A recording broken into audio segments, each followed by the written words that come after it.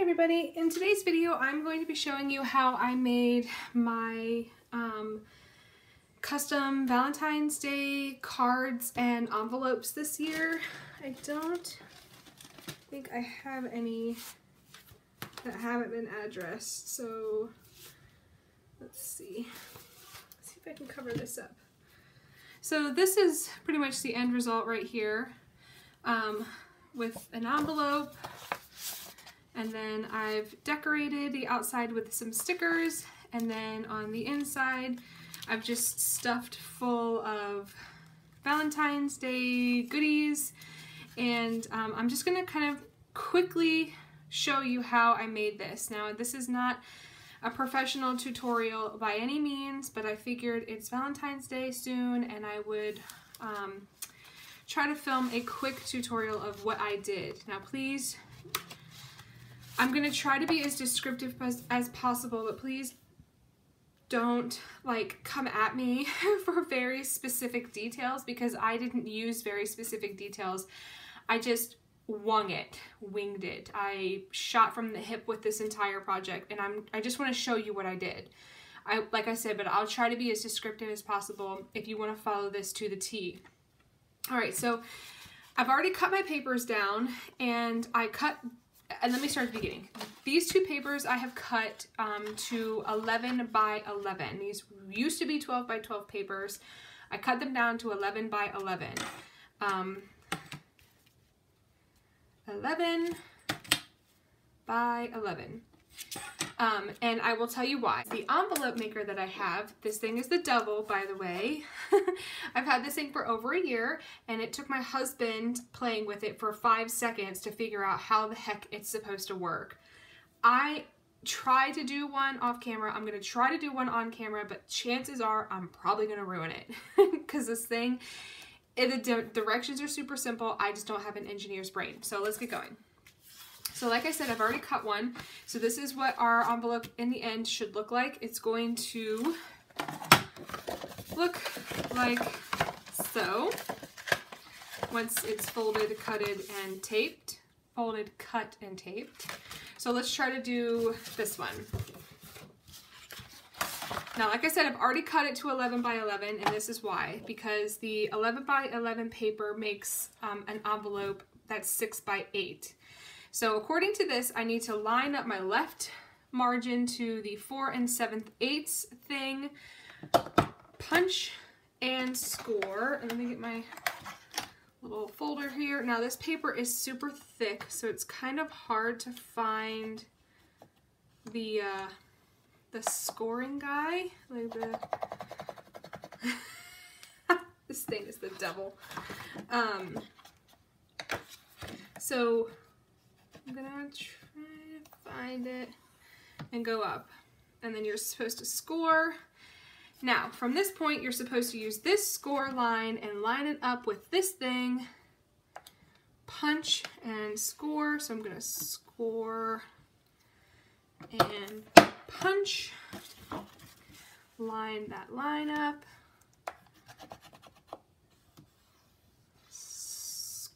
and like I said, this paper is scrapbook paper, so it's kind of thick, so it's kind of hard to feel that score mark really well. That's why I'm kind of rubbing it to find it. And oh, I forgot to punch this last side. This thing. Okay, so I have punched and scored, and I rounded the corners as well, just because it gives it more of a finished look. So now I'm going to fold along my score marks.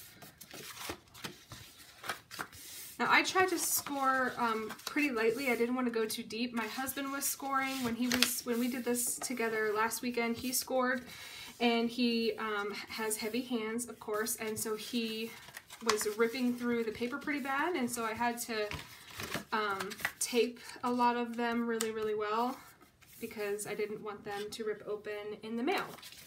So here is our envelope. Now let's go ahead and I think I'm gonna make this side the bottom, since there's this little crunch here. Let's see if I have some scissors to kind of cut a little bit away. Like I said, I'm not perfect. I don't claim to be. I just had all of this scrapbook paper around and I'm trying to clear my stash out. So, okay. Now we have this super thin double-sided sticky tape, and then I also have some thicker stuff that I'm going to use for this envelope.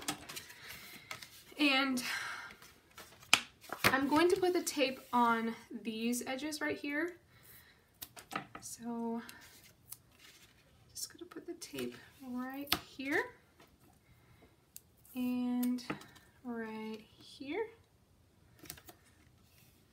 And I just got this, shoot, I don't even remember. You can find it at any craft store. Joann's, Michael's, Hobby Lobby. It's just double-sided sticky tape. There's nothing special about this brand.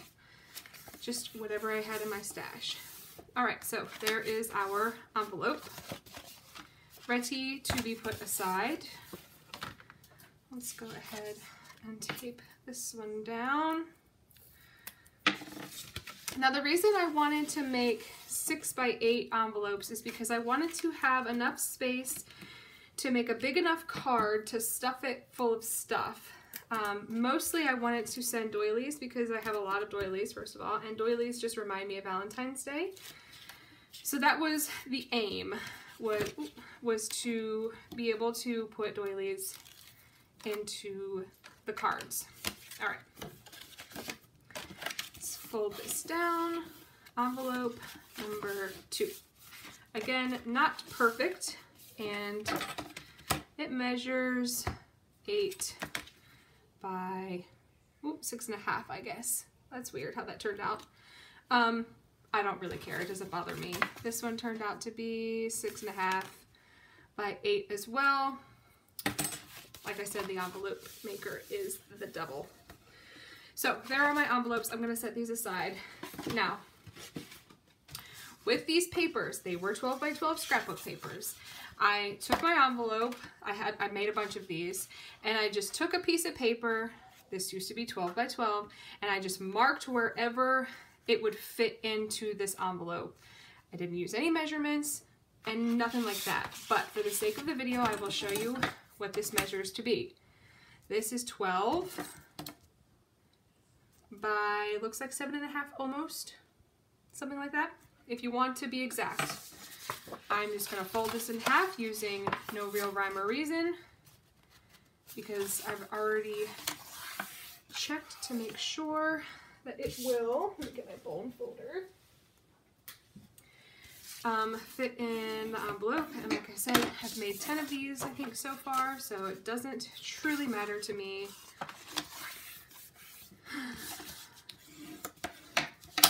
Ta-da! There we go, 2 cards. And they're cute too, I have to say. And I'm going to show you, they fit inside the envelope just perfectly. Show you the other one, just so you know. I'm going to get a million questions about this, I already know, which is fine. I don't want to deter you from asking questions. This is fun.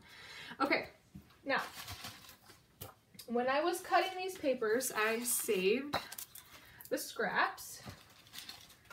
They're already in my trash can. I'm not going to probably use this one, but I will use these 3, and then I've got these 2 pieces right here. I just want to make sure I'm still in frame really well. This is what I'm going to do. I am going to open these and cut, get my ugly, I use my smaller one, thing, and I'm going to cut right around here where this median is.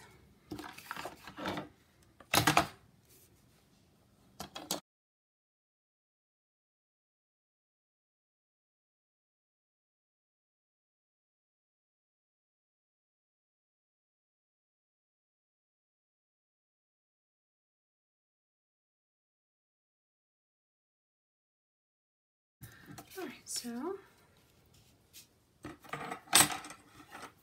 I'm going to use my thin stuff here, and I'm going to put tape along the bottom and this side. So so nothing falls out.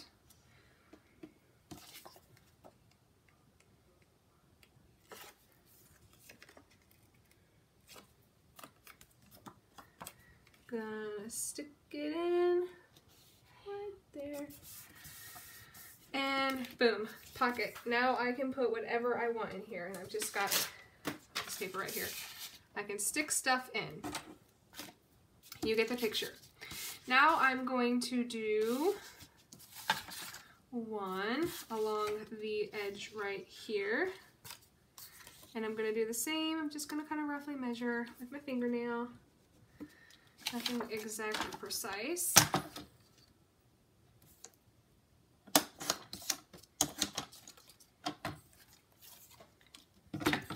And I've also saved this scrap, and I'm going to show you what.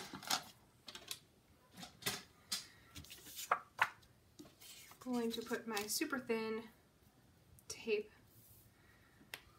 along the edge of this instead of the paper.